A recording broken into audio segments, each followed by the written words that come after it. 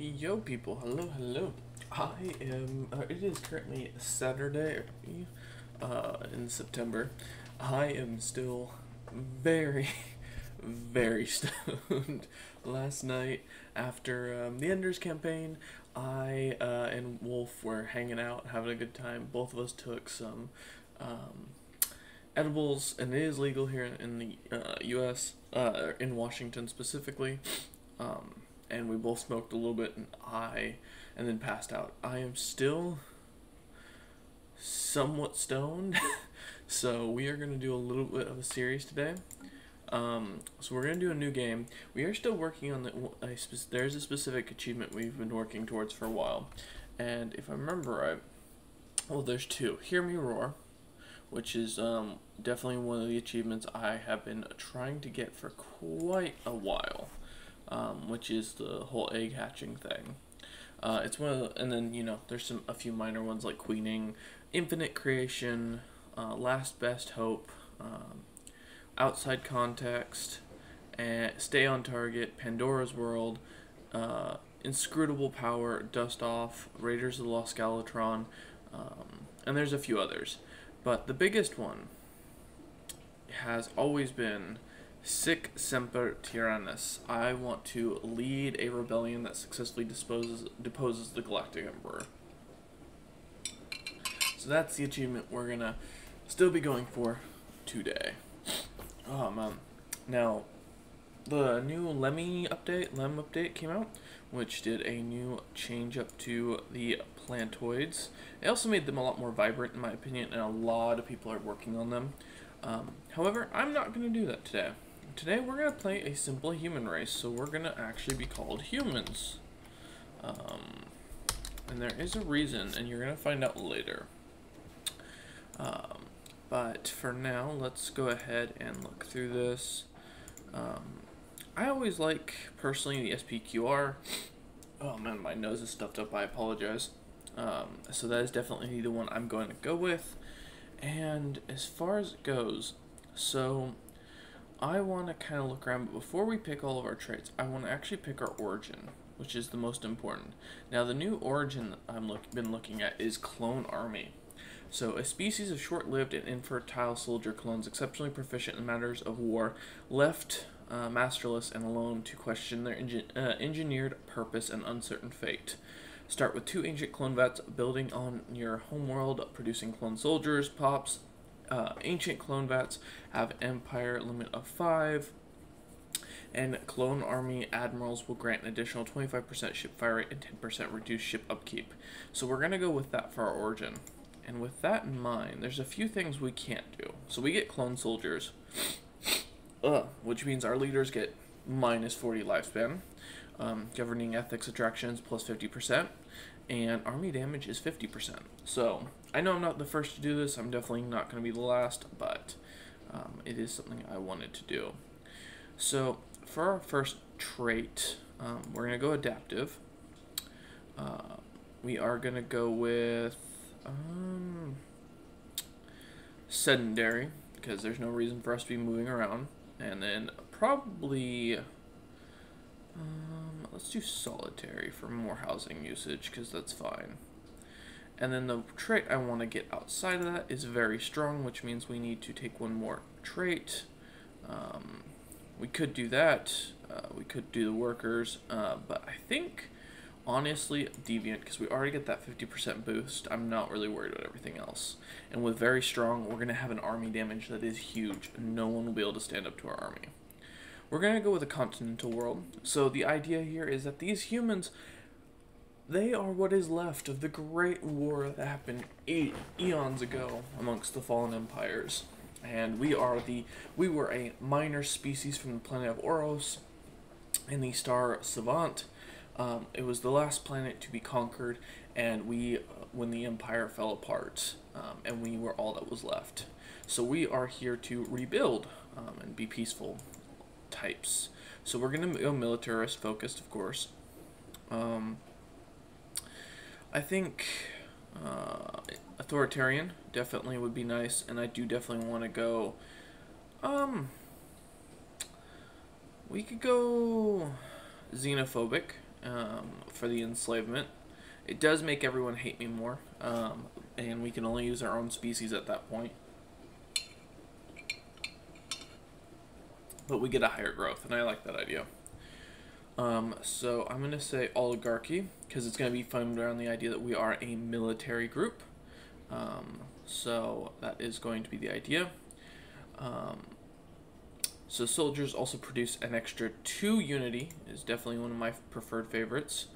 And I think distinguished admiralty will also be good. So basically our military is going to be really strong early on. And I want to see how this build does. So I'm going to do the Human Citizen Compact. I like that. For our flag, we are going to go with something that looks more unity-like. Or unification. You know what? I like this idea, and we're going to do instead something like that, but we're going to choose blue with a light blue line, and it's supposed to symbolize the waters in the ocean. So I like that idea. Actually, in fact, let's do primary color as brown. It'll be like the green, actually. It'll be the Earth with the blue ocean splitting the empire apart, so we are no longer together. We're gonna do a female ruler. We're gonna do, sure, that works for the name. Phenotype, let's see. Let's just go that. Room, we're gonna make this look more technical-like, yep. Hairstyle, I like the buzz cut, so let's go with that. Make it look more uniform, and I like the uniform, but let's see. Let's go with that, because it looks more clone-like. So we are going to be playing basically clones. We're going to play a huge map, overall really large ring empire. We'll leave, yeah, 5 sounds good. Fallen empires are maxed, Marauder empires are maxed, everything else is fine. 2500 is pretty good, and Victory Year End is great. Grand Admiral is fine. I haven't really played this, so we'll see where we're at. But this will be the new series going up on YouTube. I will be doing 15-minute episodes of this series every week until basically we finish the campaign. Because we are also going to go for, where's the achievement name? It's in here somewhere. It's like winning or something like that.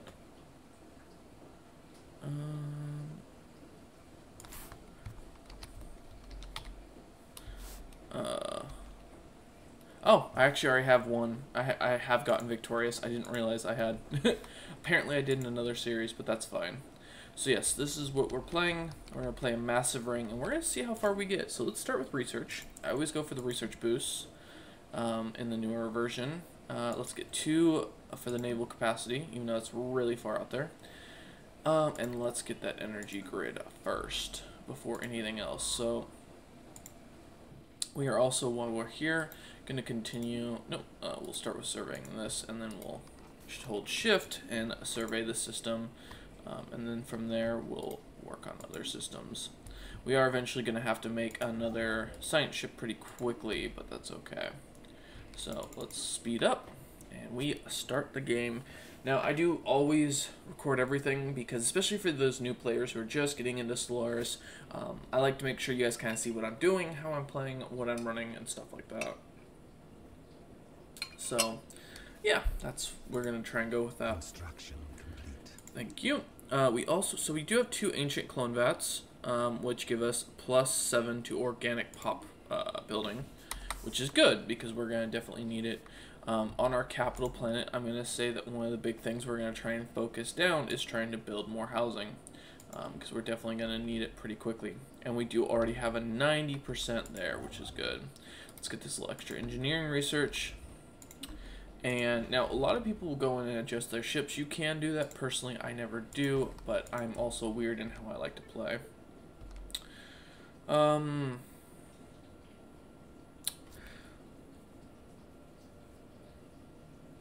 Yeah, let's go with that. Okay.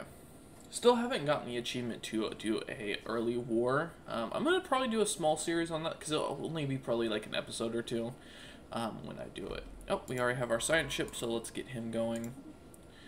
We'll definitely take the research speed. They are only 16, so that is good to know. So your job is to go here and then survey here. We want to get as much controlled under us as possible early on, in my opinion. So, just the habitable worlds, that's fine. So, you are now doing a full research of the entire system. Okay. So for our pop, we are assembling pop really quickly, and we are going to only be assembling pop for our people here as time goes on. We are needing more food and more jobs, but we don't have enough yet for resources to build that, so hopefully we can do it here in a minute. Because we definitely are going to need this pretty quickly. Thankfully, housing shouldn't be too much of a problem later on. And we've already regained all the alloys we were looking for. One of the things I will do, and I'm kind of curious to see how this build performs, because one of the big things here is that we can only construct pops. So that's going to be kind of an interesting idea on how we do things. I am curious to see what it looks like at the end of it. We did get that star system charted, so, and we are building that house there, or that farm there, so that should take care of the unemployment. So this will be kind of interesting as time goes on, because we are going xenophobic, so we won't have population outright unless we, enslave them. So we're only going to get so much housing here, and I will probably have to adjust that. Here's the other new thing with Stellaris. They have now set it up to where you have to select this. Now, the first thing we're going to do is definitely go militaristically. We're going to go supremacy because we need the boost in military, especially if we get stuck next to an AI empire that is advanced. That is going to be a bit more difficult for us. So you're building that, which is fine. We're gonna...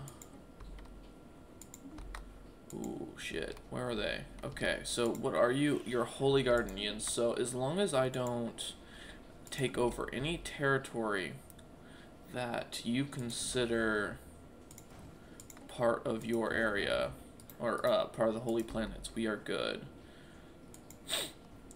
There's also a Ruined Science Nexus, which is an amazing find. That will be a huge boon. So right now, yeah, we're going to leave these cloning vats on just for the time being, because we do want to get them up and moving, because we want a huge population pretty early on our capital planet. We need to build quickly. We do actually need some housing here, but we don't have enough minerals, so we're going to buy some minerals early on, and I'm going to build a house here to get another construction slot so I can start putting down a precinct, because that will help. We don't start with a precinct unlike others, so that's why I'm like, yep, we need to. Let's survey over here, and once he's done building that, we will expand up to Jebin's Maelstrom. Construction complete.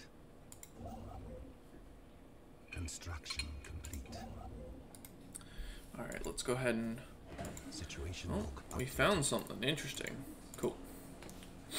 Oh man, now sorry if my nose sounds stuffy. I kind of passed out hardcore last night, and so my whole body's like, oh. We did find these guys, so there is interesting there. Okay.